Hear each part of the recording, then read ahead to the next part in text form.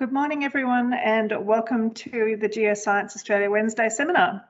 My name's Marie Wilson. I'm the branch head of the National Earth and Marine Observations branch here at Geoscience Australia. And I'd like to begin by acknowledging the traditional owners of the land on which we meet today and pay my respects to elders past, present and emerging. I'd also like to extend that respect to any First Nations people participating in our seminar today.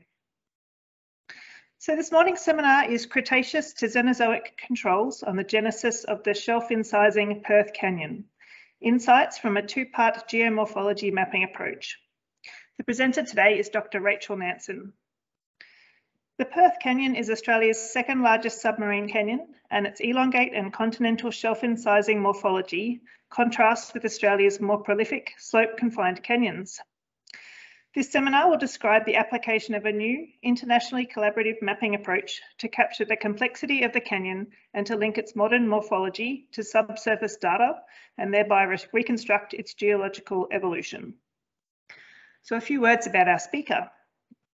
Dr. Rachel Nansen is a geomorphologist with experience in theoretical and applied environmental research. She studied at the University of Wollongong and the University of New South Wales, receiving her PhD in 2006.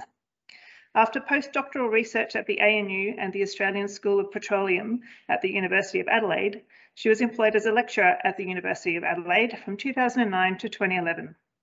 She then became a lead principal investigator with the industry-funded WAVE Consortium Phase 2 in 2014. In 2017, she moved from academia to the public service to take up the role of marine geomorphologist at Geoscience Australia, where she is now leading the Marine Geomorphology Working Group. Please welcome Rachel to the podium. Thank you, Marie. Thank you for that introduction, and good morning to everyone. And thanks very much for this opportunity to present on one of our large marine projects that's coming to fruition at the moment. I'll be presenting on behalf of quite a list of co-authors that represent a diverse range of geoscience specialties and are listed at the bottom here. And there's the Perth Canyon in front of you, incising that continental shelf. So a bit of an outline on what I'm going to talk about today. First of all, I'm going to provide you with some project context, the why do we do what we're doing, and that'll be framed within Geoscience Australia's Strategy 2028. And then I'm going to give you an overview of this new mapping approach that's the international collaboration that Marie mentioned. And then I'll be providing that case application on the evolution and the genesis of the Perth Canyon. Before I give you a summary and tell you about some of our next steps in this project. So stepping back to the context, and before we dive into the Perth Canyon, I'd first like to provide the Geoscience Australia Strategy 2028 context on how and why we do what we do. This strategy defines 6 key impact areas that you can see listed there. And these are all underpinned by our 4 pillars of science, and these guide the way in which we do our research and we do our work. These 4 pillars are the pursuit of science excellence, making the most of our data, ensuring supportive stakeholders, and enhancing positive organisational culture within Geoscience Australia to maximise our potential and the impact of the work that we do.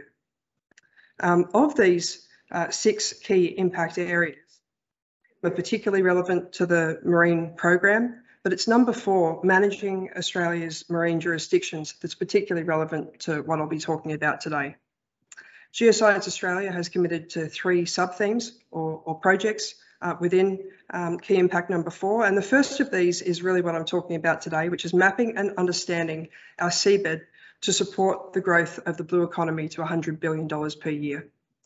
The image you can see in the top right there shows the extent of our exclusive economic zone, our EEZ. This actually represents 4% of the world's oceans, and it's twice the size of our terrestrial landmass. So what we're aiming to do is not a small thing. And it requires really consistency between the industries that will be working in this space to achieve this goal, and also more globally between regions. So why do we need to map the seafloor geomorphology?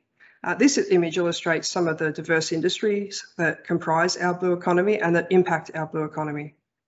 Represented here are the increasing global demand for energy, food and security, and the increased activity within our substantial marine jurisdiction is driving enhanced investment in this space. So we're becoming increasingly reliant on this blue economy, which is a significant portion of Australia's economy. The Australian Institute of Marine Science published an Index of Marine Industries in 2020, their most recent version of this report. And in that, they describe that marine has contributed $69.2 billion to our economy in the 2017-18 financial year.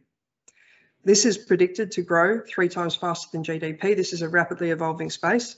And by 2025, we're expecting it to be worth $100 billion per annum. And seabed data really underpins these marine industries and management and the policy that depends on them and helps to manage them. So when I look at that previous slide, I think, well, geomorphology is really what underpins a lot of those different industries and applications and threats to the blue economy. But we didn't want to take our word for it, so we asked stakeholders, what do they need? What do they need from us? How can we better serve them? And to do that, we asked Today consultants to undertake an independent survey of their needs. And what they've essentially told us is that they need better baseline data. And the type of baseline data that they need is to help them to identify biodiversity hotspots, so they can help guide their management plans and their developments to the right locations on the seafloor. They also need to know where the no-go areas are. They need to know this early in the process so that they can guide their investment towards viable locations. It's just as useful to tell industry you can't go here than it is to tell them what's there. And also they wanted to know about bathymetry and seabed makeup. And to me, that very much is touching on geomorphology. So geomorphology mapping, why would we produce geomorphology mapping? It's a fundamental, derived and interpreted product. It forms the baseline for all those industries I've just outlined. And this is just an illustration of those impacts. So in the top left, you see habitat mapping. To map the habitat, we need to know where the hard surfaces are and where the soft surfaces are. We need to know the genesis or the evolution of the seafloor in that location so that we can understand the sorts of impacts that evolution will have on the stability of the seafloor and the chemistry of the seafloor. And that feeds directly into understanding those geohazards that you see in the bottom left, the sediment transport. We need to know which bits of the seafloor are stable and where we can in place infrastructure such as pipelines, and also where we might have risks posed to safe navigation. You see in the charting example there. And we can feed this sort of information into improved tsunami hazard modelling. Importantly, we can also use this sort of data to construct sediment budgets and sediment transport pathways. And we can use this in coastal modelling, not just to understand coastal ecosystems better and threats to coastal ecosystems, but also to urban communities that are focused in Australia primarily on the coastline. So Australia already has a national scale geomorphology map. This is a seminal piece of work from Heap and Harris in 2008. This was from Geoscience Australia. This is a product that's been used many times. It's been cited many times in the academic literature. It's also used frequently in grey literature. We see it downloaded for a range of different purposes, and within our team we would use it to help us guide our planning for marine surveys. It's very much a fundamental product to so many different aspects of marine work. But we need more. If you think about this mapping product and the temporal and spatial scales that it represents, it's sitting up here in the right-hand corner of an area versus time plot. So it represents a large area. Each of those polygons represents a large area of the seafloor, and the features that it's captured, that those polygons define, evolve over very long periods of time generally. These aren't instantaneous processes. They don't change frequently. But it may be that your survey area lies completely within one of those polygons. So while we know that this sort of information is foundational to improve marine planning, we need to go down to the final level of detail. We need to look at those sub-regional marine protected areas. We need to be able to provide a product at that scale, and down to the geo-feature scale that I'm going to be talking about today for the Perth Canyon. And we also need it down at those local scales to understand better the localised hazards, the infrastructure to infrastructure and ecosystems. Excuse me. So what we really need is a more universal and multi-scalar mapping approach that can meet all of those multi-scale spatial and temporal needs. So we wanted to know what the Australian marine community also wanted, not just industry, but our community of geoscientists and other marine scientists. What would they like to see in an improved, finer scale, multi-resolution mapping product? And so we held a workshop in 2018 where we invited marine specialists and managers to give their opinion on some draft ideas, a bit of a straw man that we'd put forward. And what we heard back from them were two things. Firstly, this idea that we already have a lot of classification systems in the marine world and in the coastal world. There are a lot of well-established and highly cited classification systems. Do we need another one? It seems to be about the last thing we need is another discrete classification system. The other thing that we identified, and this was very much drawing on work emerging from Europe, was that we need to break down our geomorphology mapping into two discrete steps. So often we see interpretations made of the seafloor geomorphology when we really don't have the information to support that subsurface interpretation. So we just need to slow that down a step, and the community gave us this feedback and said that they also agree. We need to look at the seafloor morphology as a discrete step from then applying the geomorphic interpretation to those features. So I'm going to demonstrate this with this single image here at the top of what in the morphology system we would define as a ridge. It doesn't need to have a genetic association with it. It's just a morphological feature. It's a ridge, and the bathymetry gives us that shape, and we can define that shape using a shapefile in a GIS program. But when we can stack further data sets on that, we can start to make interpretations of the subsurface. So the sort of data that we need to do that are backscatter, seismic, grain size. And you can see these two alternative and very different interpretations of that ridge that you saw in the bathymetry. On the left-hand side, you see an active bed form, the subsurface information and the grain size data, and the backscatter that you can see illustrated on the left-hand side in that very real example from Darwin Harbour shows us that rather than having one of these active bed forms, we actually have a paleo bed form.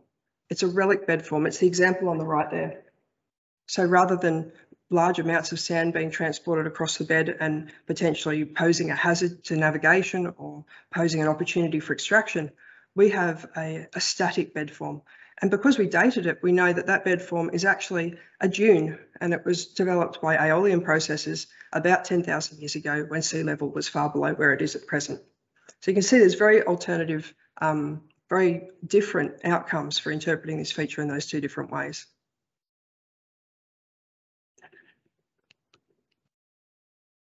So those Europeans I just mentioned that we knew were working on this two-part scheme were really welcoming to us when we approached them to say we're at a similar point in our process of providing a more updated version of seafloor geomorphic mapping.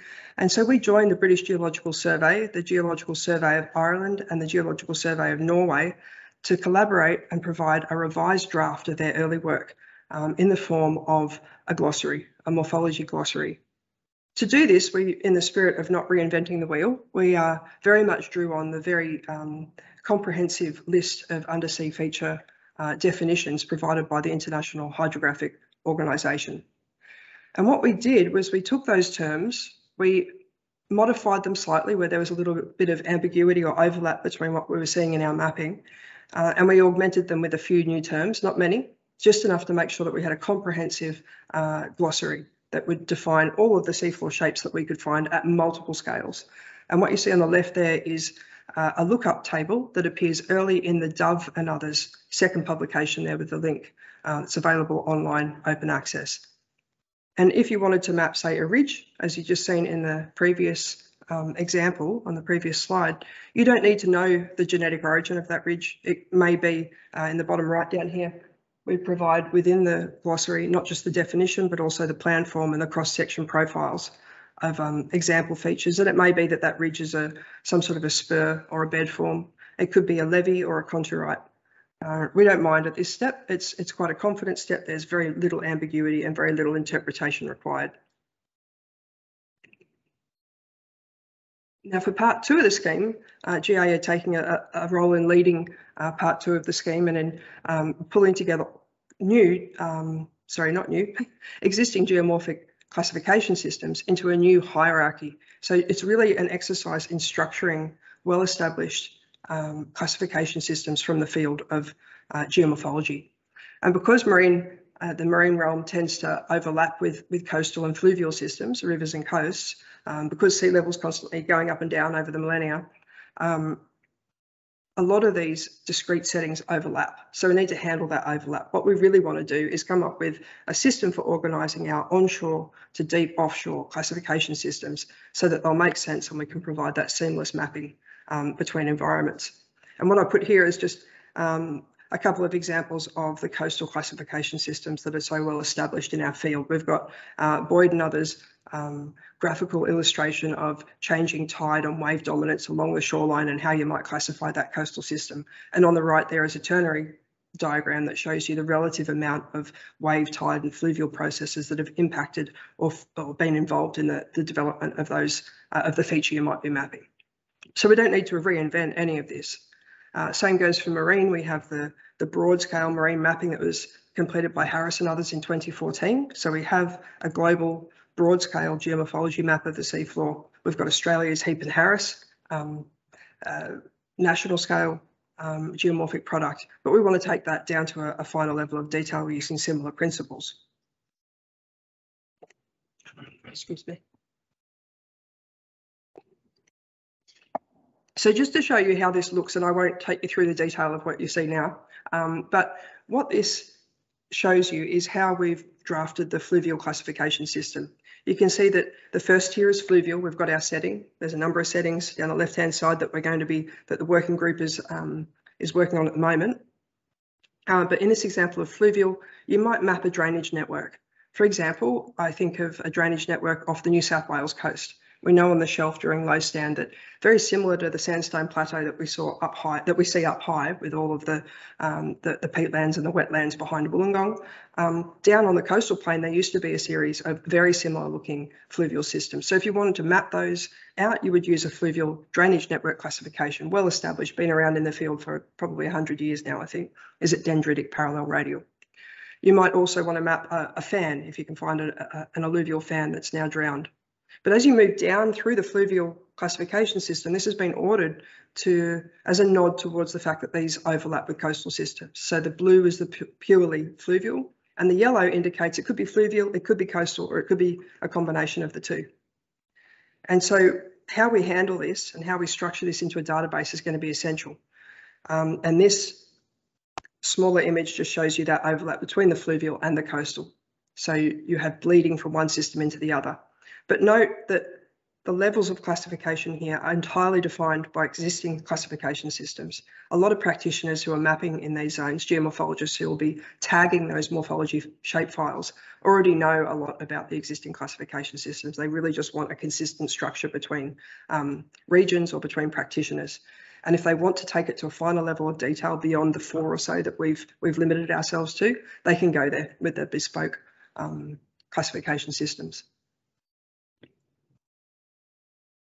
So to the Perth Canyon and how we've been progressing this scheme and applying it within the Perth Canyon to determine just how old it is, how it's evolved, and how we can take that surface morphology that you see in front of you, that spectacular bathymetry data set, to the subsurface and understand about its evolution and its more recent activity.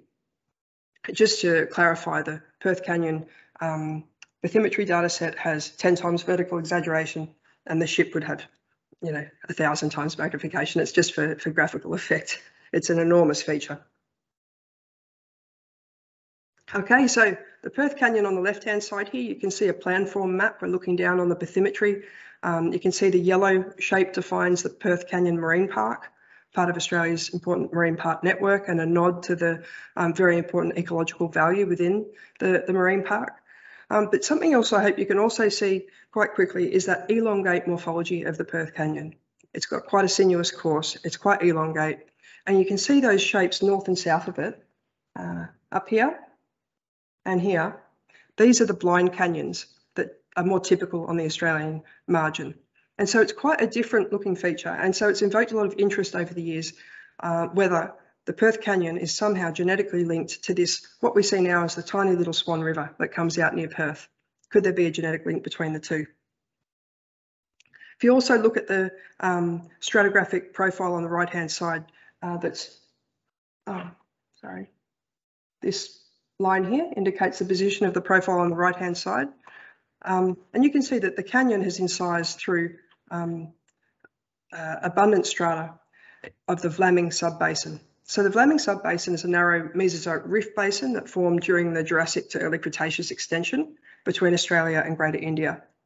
And the basin's accumulated up to about 14 kilometres of primarily syn-rift sediment. The ultimate breakup of the Indian and Australian margin in the Valanginian, which was in the early Cretaceous, was followed by regional uplift and erosion, fault reactivation and block rotation. And this resulted in the regionally extensive and topographically complex Valanginian unconformity surface that you can see there in red. You can see that there are two major depot centres over that. So post-breakup subsidence drove a regional transgression in the early Cretaceous, and this led to the accumulation of deltaic to shallow marine sand and shales that comprise the Warnbro group that you can see illustrated there in green. And then there was a switch to open marine conditions which occurred in the late Cretaceous and the accumulation of about a kilometre of mixed siliciclastic and carbonate deposits of the Culiena group, and subsequently these are overlain by Cenozoic shelf carbonates. So you can see that the Perth Canyon incises late Cretaceous and Cenozoic strata, and you can also hopefully see that those paleobathymetric lows of the Bathurst syncline and the Rottnest trough seem to be closely linked to the course of the canyon. So step one of our two-part mapping approach is to look at the morphology of the seafloor, to use that bathymetry, and you can tell a lot by looking at the morphology of the seafloor. Primarily, you can tell a lot about the slope and the sorts of potential that sediment has for being transported and for failure within a system like this, the failure of the canyon walls. So we've got three scales of bathymetric grid here. We've got the fine resolution grid here at 20 metres. You can see over the canyon proper. Outside that canyon area and within the marine park, you have a 40-metre grid, and outside the marine park, there's a 250-metre grid. So we have quite a high resolution of grid within the canyon itself. And with that, we've been able to construct a long profile along the canyon. And you can see in the upwater reaches of the canyon, it's a very steep head wall, very high gradient. But as you come down between these transects here, transect A, B, you see them crossing the canyon and they're illustrated up here. As you come down to transect C and D, you start to see that the gradient really bottoms out, and that's where the canyon is intersected with something more resistant, and it's deflected that canyon northwards. It's been unable to modify that immovable basement material. And then it increases in gradient as it leaves the canyon at the lower end. Now, these gradients are really important to understand what comes next, which is that geomorphic interpretation. What is the setting that is provided for the development of bed forms and the like? And note also that there is a smaller tributary canyon to the south there. It's shorter and it's steeper and it's less mature. So the long profile of the Perth Canyon that's labelled in the figure on the right is really the canyon that we want to look at in more detail. So using a series of semi-automation tools, my colleague Zi Huang mapped the morphology using the Dove and others glossary of terms. And you can see on the right-hand side, I've put squares around the features that we identified within the canyon, and the left-hand side shows the distribution of those features. And there's really several major aspects to this that I want to draw your attention to, because while we map pretty much the whole area, the morphology of the whole area, we may not want to map every single unit's geomorphology. They're really just the units of interest for the application. And so we haven't mapped everything, we've just mapped the ones that are of interest to our study. But on the northern wall of the canyon and its mid to lower reaches through here, the green is illustrating a series of spurs and gullies that really dominate that northern wall. And they're all about between 1 to 1.6 kilometres in height. So they are just absolutely enormous if you're to be standing at the base of them. These cliffs go right up and right back. On the southwest and downstream walls, you don't really see those mass movements. You tend to see that it's primarily in black, and that's escarpment. It's a pretty vertical wall. There's not a lot. It's obviously quite resistant to collapse. And on the floor of the canyon, you can see, it's a little difficult at this scale, but we'll look at these in more detail in a minute. You can see a series of alternating large holes and depressions in the mid-reach and at the canyon exit. down onto the abyssal plain. So our mission next was then to tag the morphology of those features with their interpreted geomorphology. And to do this, we can gain all sorts of subsurface insights from Geoscience Australia's various databases and Oz seabed. And the one that you're seeing on the screen at the moment, I'll first describe the backscatter to you. So we have backscatter intensity, where we have high backscatter intensity, we have the green colours, through to the lower backscatter intensity, we have the orange colours. And you can see that generally over the canyon, you have that higher backscatter intensity. And that tells us that we've probably got either thinner accumulations of sediment over basement strata, or we have coarser material. And outside the canyon, where you have the more orange colours, we have lower backscatter, and we tend to have either thicker accumulations of sediment or finer grained sediment. So really that sort of data needs to be interpreted in parallel with grain size data. And those points you can see distributed across the area are mean grain sizes for all the grab samples that we have within a 20-kilometre radius of the marine park. And what you can see is that up on the continental shelf, those larger orange dots show you coarser grain material. As you come down across to the west, you see that the grain size is getting smaller down to the sand. And then you see within the canyon a series of tiny dark dots, and these are muddy sediments. And that distribution of sediment is really dictated by the depth of the seafloor. This figure illustrates grain size up the y-axis and depth along the x-axis. And you can see that most of the coarser grain material is restricted to, thank you, the x-axis being the depth and the y-axis being the grain size. And most of the coarser grain material you can see is occurring in less than 500 metres water depth. With one exception, as you come down through the depths down to 4,000 metres and beyond, you see that one sample there of coarse sand. And I'll bring you back over to the map over here. That single sample is taken from here. You see my cursor on the left there, and that's that sample just there. And actually that represents a sample taken from the top of this 1 metre core. So this is two 50 centimetre sections of core that we've photographed. The triangles indicate the joins in the photos, so that's not stratigraphically relevant.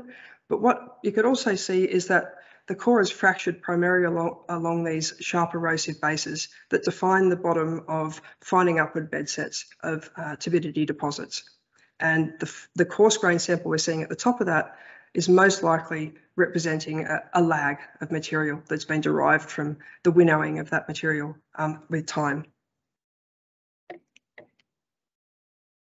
So the next data set that we targeted for understanding the evolution of some of these features was the NOPAMS database and in-house historic seismic data sets. And what you can see in the top right there is you see this Valanginian unconformity marked as a white dashed line in each of the figures. You can see there that a large block has collapsed over and failed over the surface of that Valanginian unconformity. And this is about a 2 kilometre long and 300 or 400 metre high block of material that's glided along that Valanginian unconformity. And its head wall is marked by a shallow fault, whereas you can see deeper faults further upslope. In the next example, you can see that these deeper rooted faults can actually extend up through the Valanginian and often define the head walls of a lot of these large mass movement features that you saw mapped earlier as gullies in our morphology map.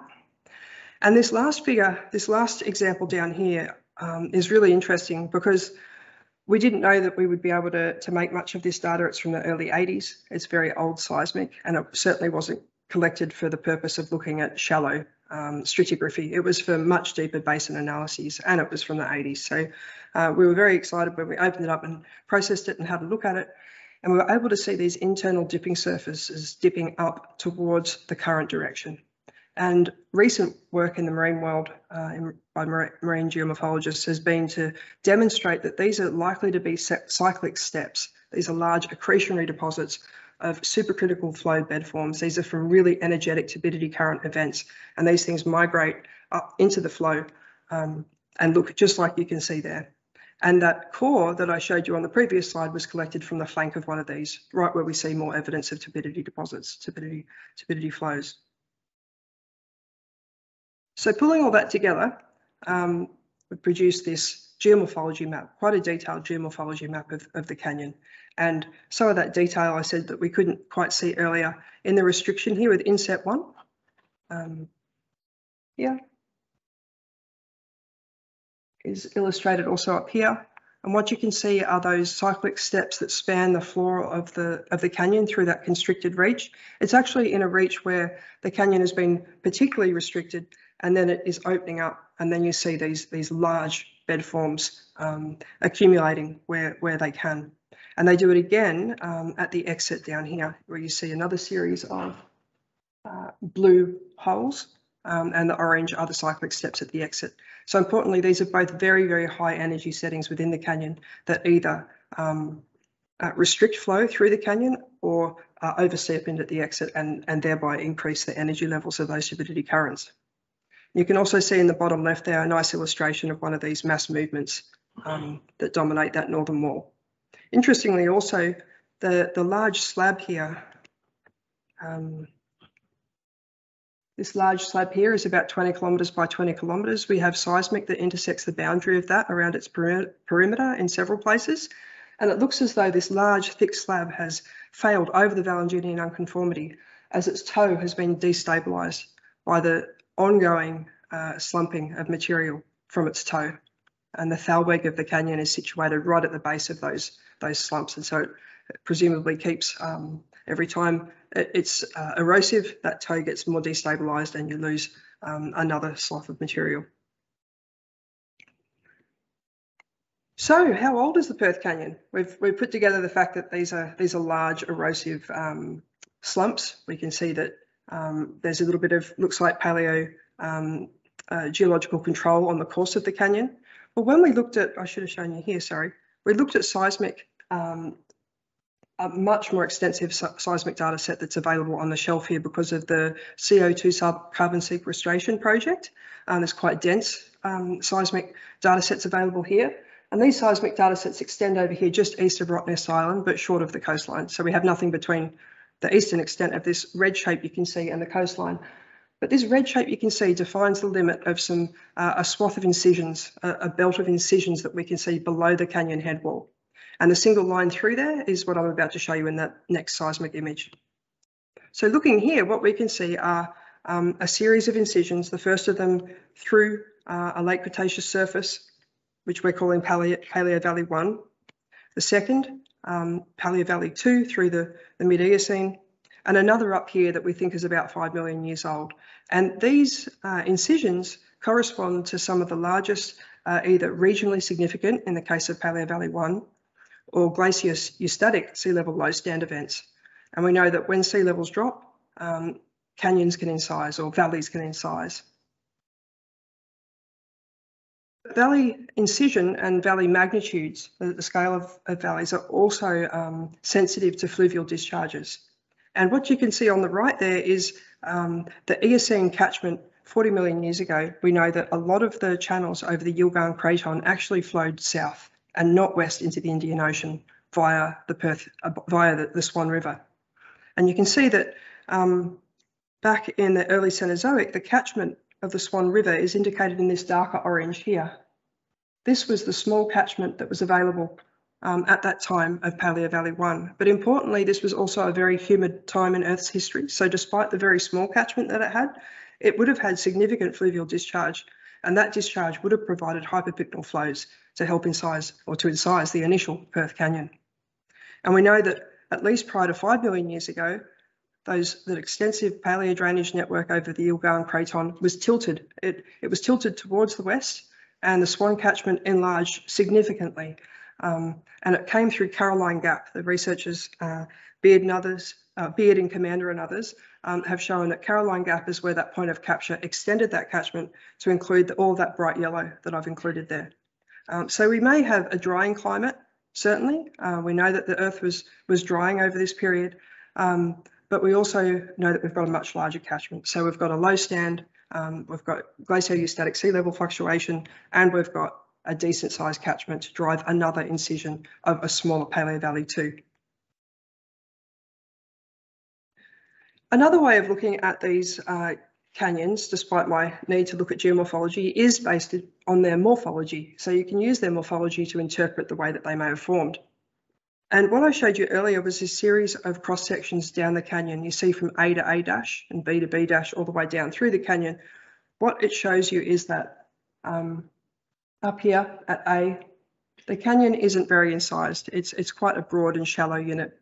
Whereas by the time you get to B and then cross section C, which is down here, it's very much a deep and narrow canyon. And what we do is we measure the width to thickness of these paleo valleys and compare the width to thickness of the modern canyon.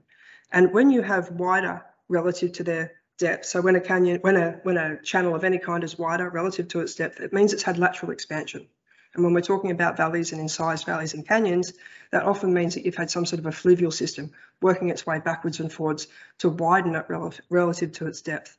And so what we see here on the paleo valleys that coincidentally, Paleo Valley 1 and 2, their actual depth is coincident with the upper reaches of the canyon, which is quite telling for them having had a pretty major role in defining the majority of that canyon incision. But also, when you look at their width to thickness ratios, they're up here. They're 28 or more. Now that's quite broad relative to their depth. Not only are these much smaller incisions, but they're also much broader relative to their depth than are the canyon itself along its entire length. And this really lends support to the idea that these are incised valleys, subaerially incised valleys, rather than former canyon courses. Okay. So circling back to why the canyon has the morphology or has the course that it has, this image shows the two-way time to the depth of the paleotopography of the surface of the Valanginian unconformity. So at the time of Paleo Valley 1 incising, it would have been very much guided by this paleo topography. And it's really capitalised on the paleobathymetric lows of the Bathurst syncline that you can see centrally there, and the Rottnest Trough. And its northern migration has been blocked by the Edwards Island block that was present at the time. It's also capitalised on the weakness that the significant faulting through what's called the Harvey transfer zone through here. And it's been able to incise down through here while being blocked by the Fassé Shelf and abruptly turning northwards. So this canyon hasn't been meandering. It hasn't been a process of forming its own sinuosity. It seems to be very much inherited from this paleotopography. And also, interestingly, I love it when this happens, but we've gone back to the literature to really have a look at what the early workers were saying about that connection between the Perth Canyon and the Paleo Swan River. And there's been a lot of research done since the early 70s, when we used to think that canyons formed from the erosive flows, hyperpycnal flows sourced from river catchments. The whole discipline has evolved through the realisation that that is absolutely not required. It can be part of what causes these incisions, but it doesn't have to be there. And now we bring ourselves full circle to the fact that Quilty did say that there would have been a linkage probably between the Perth Canyon and the Swan River.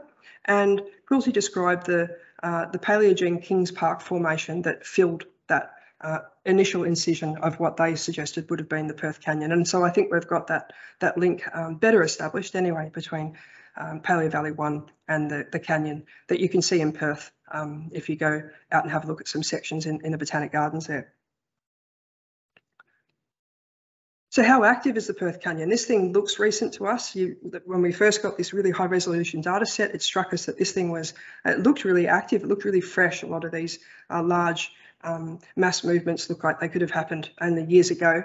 But then we had an opportunity in 2018. There was a series of very large earthquakes, well, relatively regionally large earthquakes in Western Australia that made the news, and we had teams go over there to have a look at the surface deformation from those events that were down here in southern Western Australia. So quite a way from the head of the Perth Canyon, 300 kilometres southeast of it. And yet the modified Mercalli intensity scale in Perth was, 2 to 4, which means that looking at it, the definitions of these, an earthquake with an intensity of 4 can shake vehicles, crockery. I mean, there would have been noticeable movement. So anything that was sitting on the edge of the canyon and which was about to give way could conceivably have been released by those events. So we got in touch with a colleague who was doing a transit survey nearby to go out into deeper water, and we asked them, could you just get us a little more data over the canyon head wall? We'd like to do a differencing analysis between the grid that we can make from transit surveys just prior to these events to immediately after. So the events were in September and November, and then, or the largest events were in September and November of 2018, and we got another grid in December of the same year, and we subtracted one from the other. And the differences you see in the image at the bottom there should be considered relative rather than absolute. It's very difficult to do this with a high degree of accuracy, but you can see that the blue areas indicate accumulation and the red areas indicate the loss of height, erosion. And what you can see in the headwaters of this are what looks like a gully network, an amphitheatre of a gully network that's eroded, that's lost height, and potentially being transported down this channel to be deposited at this location here. And a little bit similar headwall loss here and localised deposition. So even the biggest, these earthquakes rank in the top 6 or 7 of the last 150 years of record that we have in our data holdings. So even the very largest of these earthquakes that are occurring in the Perth Canyon haven't affected a lot of change, at least along that canyon head wall. So it really lends support to the idea that this is a magnificent but a very ancient canyon system that's now not doing very much work. So in summary, the Paleo Valley 1 incised in the late Cretaceous through a series of major regional sea level regressions. We had the humid climate onshore, though it was a small catchment, and we had erosive hyperpycnal flows. And onshore, the infill of that canyon is recorded as the Kings Park Formation that's Paleocene to Eocene in age. And Paleo Valley 2, we think, incised in about the Oligocene and in response to the initiation of pronounced glaciostatic sea level fluctuations, but also because of that capture of the fluvial networks over the tilted Yilgarn Craton through Caroline Gap.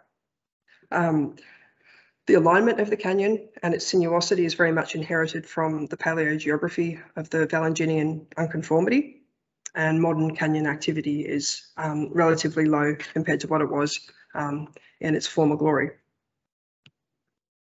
So I just want to circle back out now to the Marine Strategy 2028, and we've gone into the detail. That's a case example of just what you can achieve with that geomorphic interpretation.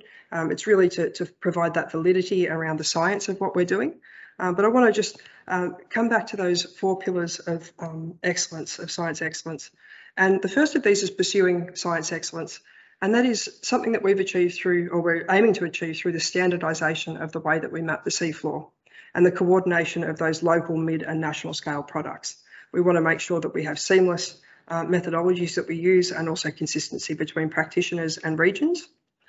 We've done this by collaborating with international and domestic stakeholders at every point in the process, and we've communicated our results through public seminars and conference presentations, and importantly, most recently with our Perth Canyon paper in Marine Geology this month to really get it out there on this is what you can do if you do it this way. I think this is also a nice demonstration of how we make the most of our data at GA. We've used umpteen databases that GA have as holdings, and we haven't these databases haven't been these data haven't been collected for the purpose that we're now using them for, but it really shows what you can do if you want to order that data, make it available to people and let them use it for their own purpose, really multi-purpose databases. And we can demonstrate uptake and application of what we've been doing through uptake by Parks Australia and application to our marine parks and our development of eco-narratives for our marine parks, and also uptake by state government, New South Wales government. We've been talking to about this scheme and how to apply it down on their continental shelf. We've ensured supportive stakeholders through collaboration, but most importantly also through that market research. That was a really interesting way of getting objective feedback on what do they want from us, what sort of product should we be aiming to give them, and to make sure that the product is actually useful. I think an important component of the two-step approach is that some of our stakeholders and some practitioners really only want to go to the morphology level. They really just want to know the shape of the seafloor, how deep is it, what sort of features can we see there from a morphological perspective. And they don't need to invest in the geomorphology, but those that want to take it further and need to take it further to understand those processes and the evolution of the seafloor, have a consistent framework that they can then bolt on and take it further. And lastly, I've enjoyed enhancing positive organisational culture through working with people from other teams, geologists, and even within our own team, really pulling together geoscientists, marine geoscientists with very different specialities to come at this from many different angles and to make the most of those multiple databases that we've utilised. And this will ensure that we have broader uptake by not just our within our own team and within perhaps the Oz seabed community where people will be using these sorts of derived products, but also across GA. We want to make sure that that others know what we're up to and whether it can be useful in their own risk assessments or for marine planning.